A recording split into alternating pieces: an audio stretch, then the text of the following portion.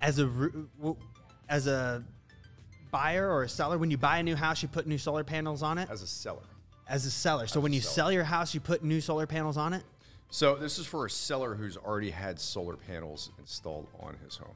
So that's something to consider. I mean, when they're selling, you know, what are buyers looking at? What are they looking for? You know, having been in the solar industry, I would never encourage anybody to actually lease a solar system. Seriously. Gotcha. Don't lease it. Don't lease it. Don't lease it. I've sold homes. What are you going to do? Buy it. If you have the money, buy it. If it's a forever home, go ahead and lease it. I say that sarcastically. Don't lease it. When you go to sell your home, unless it's your forever home, it's extremely difficult. I won't say extremely difficult, but it adds a degree of difficulty to sell the home. People are they're very risk averse. They're very contract averse. They're what's the word I'm looking for? They're very averse to commitment. Okay. So in a lease, that lease has to be transferred to the next buyer.